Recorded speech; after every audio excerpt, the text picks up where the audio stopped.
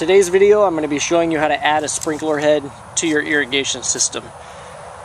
Why would I want to do this? Well, I have this St. Augustine grass in my yard here that requires a fair amount of water to stay healthy. And as you can see, I've got this area over here that has chinch bug damage, but also the sprinkler systems that are currently in place aren't watering this area of the yard the way I would like it to. So I have a sprinkler head over here that I'm going to tap into. I'm going to run some piping over from that sprinkler head out into that area of the yard so that it, waters the yard the way it needs to be watered. So what are you going to need to do this? You're going to need something to cut the pipe with. You're going to need a T to splice into the existing irrigation line. You're going to need pipe to run over to the area where you want the sprinkler head to be. You're going to need an in connection that screws into the bottom of your sprinkler head. You're going to need a sprinkler head, obviously, and you're going to need some PVC cement here. I always use the rain or shine stuff because you can use this in obviously wet locations, and that's what you're going to be encountering when you're doing this job here. So the first thing you're going to want to do is get all your materials together. Once you've done that, is locate your sprinkler head that you're going to tap into and dig that up. I think mine is right around here somewhere, so I'm going to find it and do that. Then I'll show you how to tap into it. Okay, so once you have your sprinkler head all dug out, the next thing you want to do is make sure you get down as far as possible down to the base of this, because you want to have room for this to kind of move around and such, for you to position that, because once you attach that other line,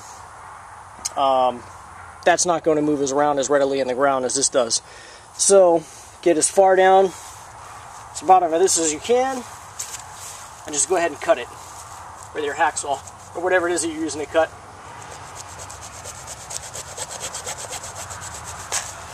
Pretty easy. The next thing you want to do is clean all the dirt and everything off of this as much as you can. And from there, what I'm going to do is go ahead and start digging out the channel a little bit.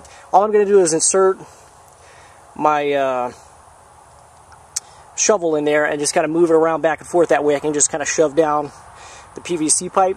And once I get that running and in the ground where I want it, I'll come back and attach this with the glue and everything. As you can see what I'm doing here, what I've done is laid my pipe down to kind of be a guide as to where I'm going to dig. And all I'm doing is sticking the spade of the shovel down in the dirt and just kind of wobbling it back and forth a little bit like that, just so that I can stick the pipe down in there. I'm not actually worried about digging a trench. It's not really necessary for this.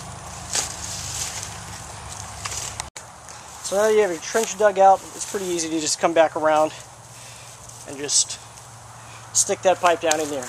Make sure you stick it in probably at least 4 or 5 inches, maybe 6 inches, as deep as you can get it down in that trench. But like I said, you didn't have to really dig anything out to do that. So do that all along where you've got the pipe, and then go ahead and attach that part over there with the glue that I was talking about. And I'll show you how to do that.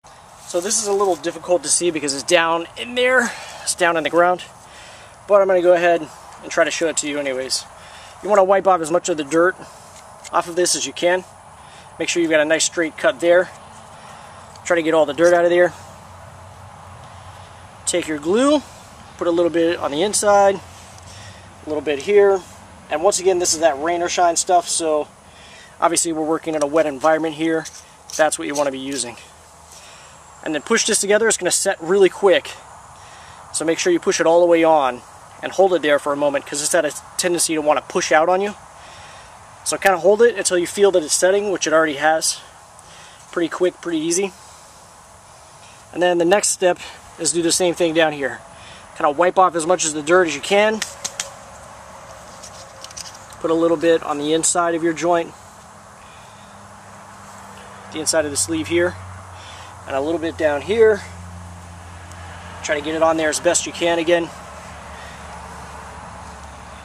And I know this may seem like I'm not doing the best job possible, but I've done this several times, and I've never had any sort of issue with the pipes coming undone or anything like that. Again, push it on really quickly, hold it in place, let it set for a moment.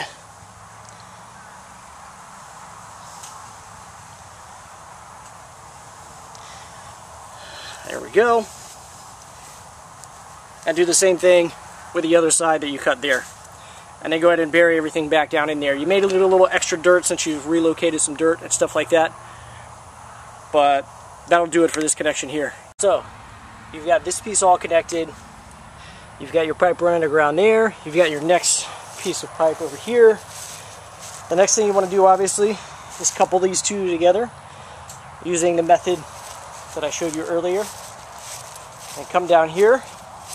After that's attached, and put it in the ground, obviously, because you want to make sure you put this at the proper angle. This is where you're going to put your upright for your sprinkler head. And I would actually go ahead and glue that on.